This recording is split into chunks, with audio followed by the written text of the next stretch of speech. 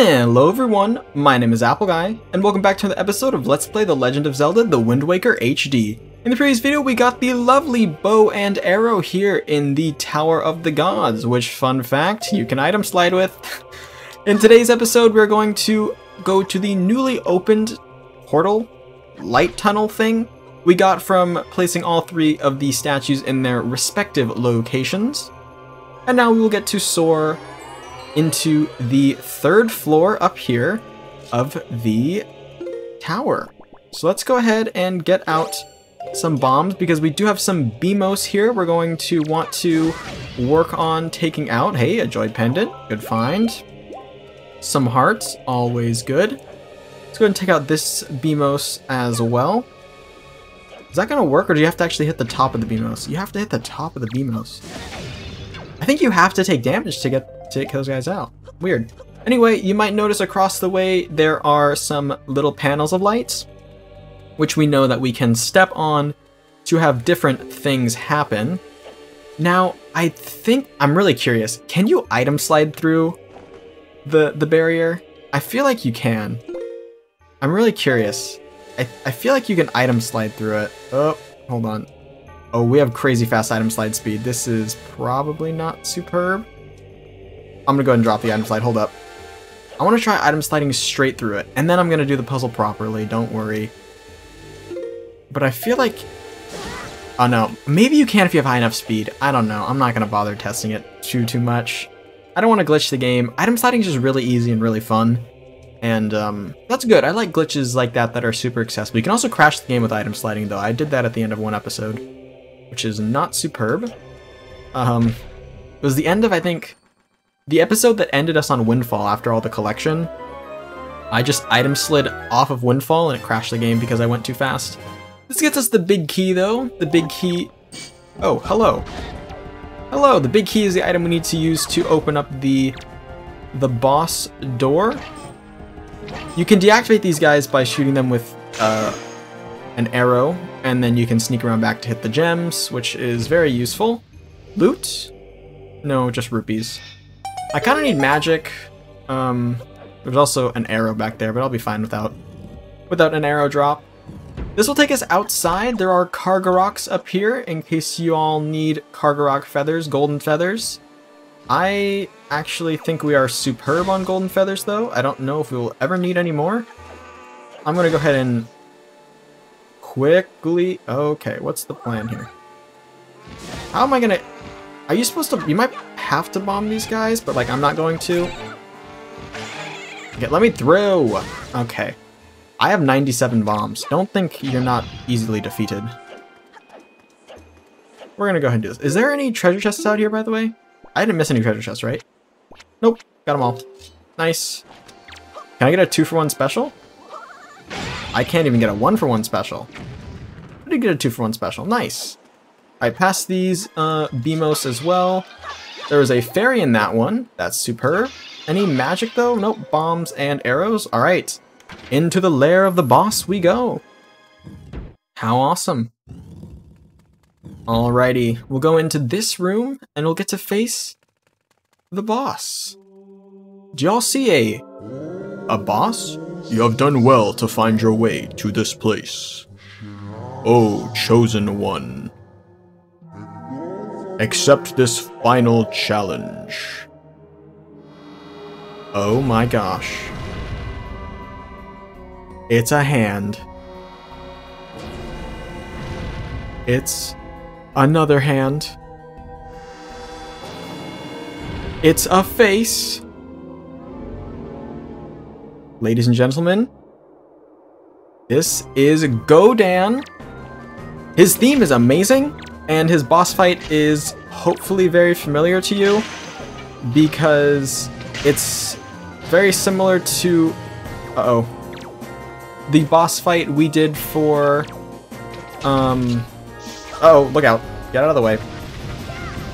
The boss fight we did for... uh-oh. Bongo Bongo in The Legend of Zelda The Ocarina of Time. In the sense that there's a guy. He is composed of several parts. He has a face, and he has hands, And what you need to do is deactivate the hands and then place a bomb in the face, which is not what you had to do for, for Bongo Bongo. But yeah, I don't know. It's an interesting concept for a boss, I guess. Hands and eyeball weak points aren't, like, foreign in the Zelda games. But, you know, they're still pretty cool. Godan will give you extra arrows if you run out, by the way, which is a scenario we might find ourselves in. He will literally just spit them out for you. Because Godan isn't an enemy, actually. Godan is a challenge presented by the goddesses for the hero, which is Link.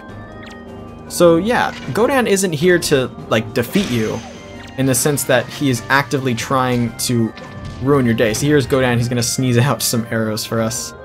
Yeah, he's just a challenge. He's honestly a friendly boss. He is a boss, yes, but he is a friendly boss. He isn't meant to... He isn't a minion of Ganon, is what I'm trying to say, and I can't spit it out for some reason. But you know. Okay, look out. He's gonna do his laser beam attack again. Yeah, Godan's theme reminds me of Castlevania. I don't know if it reminds anyone else of that. Just sort of that same style of music. Is this the third bomb? Usually for Zelda bosses, 3 is the charm. Oh, heck yeah. We beat Godan. The path can now be opened. O chosen one. What will now come to pass is tied to your fate, to the path that you have chosen. Go forward with caution. See? We just have to prove ourselves to Godan, and he will let us leave, and he'll return to the wall. He is 150% a challenge, not an enemy. He's gonna place himself back into the wall and sneeze out a heart container for us. We deserve it. Heart container 14, which is a little bit bonkers. We have that much already. Let's go ahead and hop into the light and be swept up yet again. There are no stairs in this dungeon, only magical glowy elevators. This will actually take us to the next floor, which is the very top of the Tower of the Gods. A very cool place with not a lot going on. There's only this platform up here with a bell on top of it, and a very easy to see grappling hook indicator. We can use this to ring the bell. That is our way of signaling we have reached the top of the tower. And we can ring it to bring justice. Or like an indication that we have in fact beat the challenge. And this will allow us access to something brand new. A beam of light will emerge from the ocean. It kind of looks like a treasure chart location, but it's not a treasure chart location. It's not a treasure chart location one bit. You have done well, Link. It would seem the gods have acknowledged you to be a true hero. But this does not mean your trials have ended here.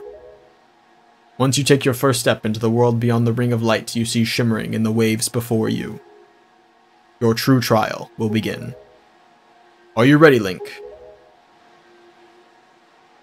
King of Red Lions says yes. I say no, I'm not ready. I'm not ready. I'm not ready. We're sinking. King of Red Lions is a submarine. We're going to send below the ocean, which is something we can do now. Link is holding his breath because he's underwater, but actually, there's no need. Link can breathe underwater. Link isn't actually underwater, he's in like a little weird space. This part of the game is kind of trippy. I won't lie. Clearly this game has submarines, we've seen them before. So how has no one gone below the ocean to find this? Well, I guess the Tower of the Gods didn't exist until now, so... I'm also talking over a great song. Yeah, ladies and gentlemen, we have descended down below the ocean into Hyrule Castle. It exists under the sea. And it exists in a frozen bit of time. Tell me more, King. You're probably wondering where we are, aren't you?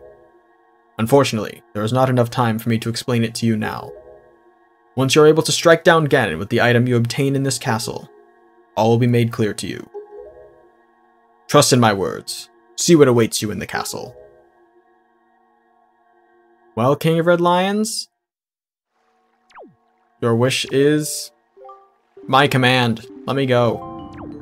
Yeah. Ladies and gentlemen, that is our next part of the quest. We have to... Oh, look, ancient grass. Our next part of the quest is to go into the castle and claim an item that's going to help us defeat Ganon once and for all. I think you guys might have an idea what it could be. But we're going to go ahead and pick that up in the next episode of Let's Play The Legend of Zelda The Wind Waker HD. I want to thank you all so much for watching. If you have enjoyed, please hit like and subscribe, and tell your friends about the channel if you think they would enjoy it. It means a lot to me when you guys share my videos around. And I'll catch you guys all back here next time for my next video. Until then, as always, take care.